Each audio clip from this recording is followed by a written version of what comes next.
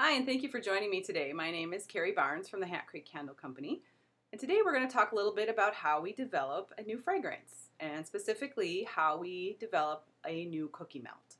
And fairly often we'll get suggestions from our fans for new fragrances and new products, and we really appreciate that you take the time and care enough to submit those ideas to us. Unfortunately, we can't act on them all, but we do take each and every one into consideration. And recently, we received an idea from one of our fans in Minnesota, Valerie Tucker, and her idea was to do a red velvet cookie melt. And it just so happens that we have not finalized the selections that we're going to have for our holiday cookie melt package, and we thought that possibly a red velvet cookie melt could be a great addition. So we're going to take you step by step as we develop the red velvet cookie melt from beginning to end, and let you see a little bit of what goes into creating a new cookie. So let's get started. But there's 2 pounds of melted wax for our test batch, and we're going to add our fragrance. Our fragrance is the first thing that comes to people's mind when thinking of cookie melts. That's why they buy them. And red velvet is obviously should be a dark chocolatey cocoa fragrance. So we checked, first of all, we check in our fragrance library to see if there's anything that we could use or mix together to make a new combination. And we had a couple to choose from, and we chose a really nice cocoa fragrance. And then also we're going to mix with that a secret ingredient that we think will make it really special. So let's pour the fragrance in right now. I'm sorry if it's wiggling a little, but I'm holding the camera in one hand and pouring in the other. All right. Here's the first one.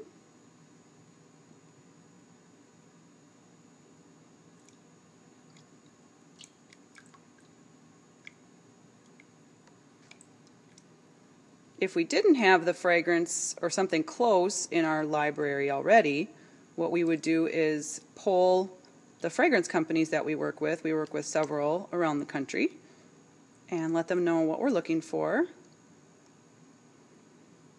And then they send us some samples, and then we have a lot of testing to do to see the fragrance throw and burning and things like that.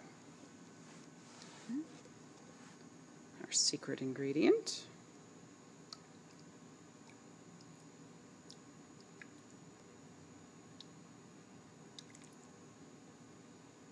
Okay. And you notice it looks kind of cloudy in there.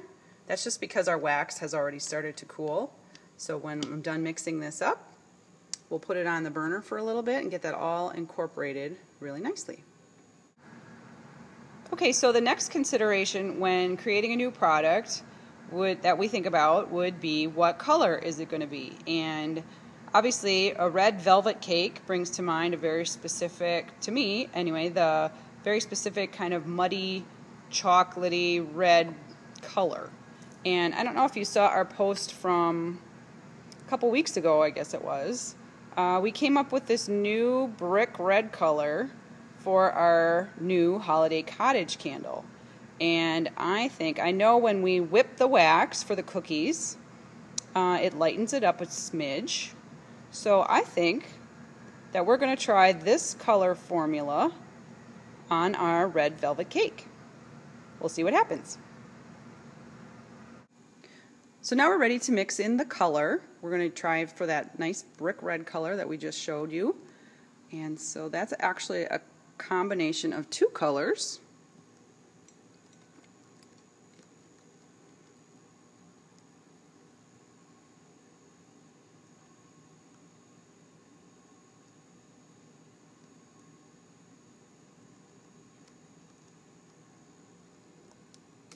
And if you've seen any of our other videos, you'll know that we like to use the liquid dyes because they disperse really nicely in the wax.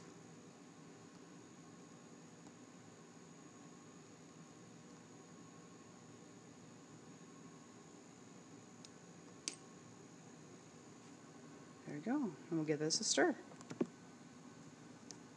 We're over at the burner now, and we just put this on some really low heat. You can see it's a really red color now, but we want to bring it up to temperature.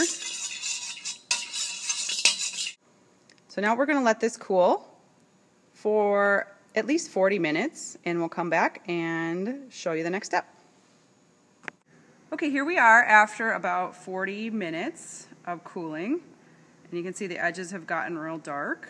And what I'm going to do is just punch this down, and there's wax underneath that is still jelly. So we're going to incorporate all this together. This is the first mix. Oh, does that look good?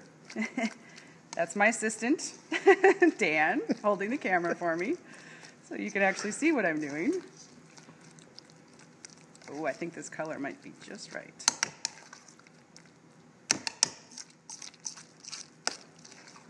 Smells good too. Making me hungry.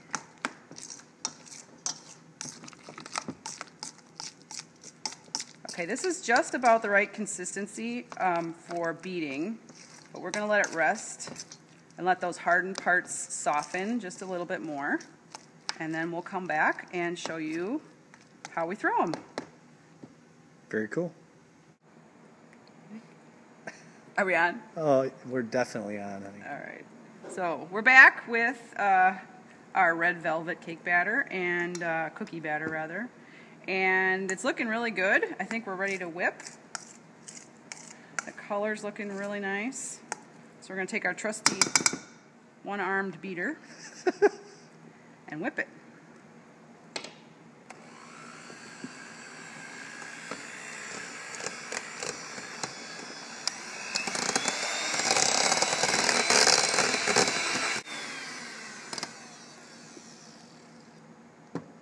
So you can see that when we whip it, it gets a little bit lighter. The air in there and gets lighter.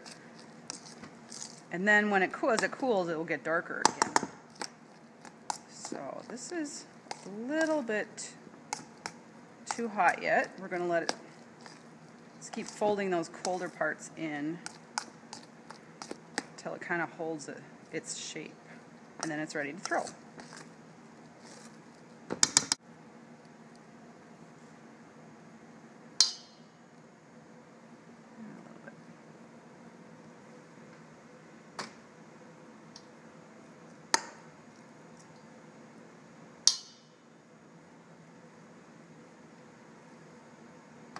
That's better.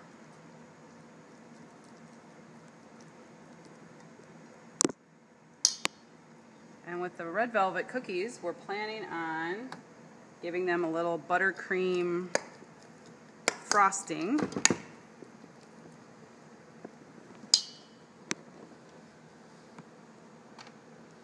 So what we do, after they cool for just a minute,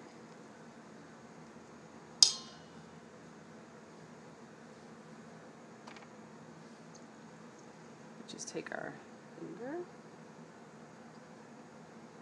That's a little warm. Make a well for the frosting. So here we are. Our cookies are set up, and we're going to, I've mixed up a small batch of our cream cheese frosting, and I'm just going to carefully fill the little holes I've made.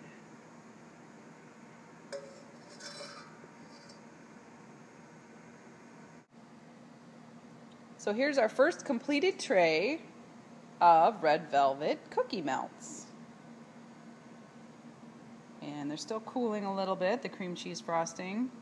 And you'll notice on a couple of these up here, I added some little red and white and pink nonpareils. See, you guys tell me what you think. Do you like them with the candies or plain? There you go. So thank you, Valerie Tucker, for your suggestion. We'll be sending you a bag of these new red velvet cookie melts for you to try in your own home. Thanks for watching, everybody. Bye for now.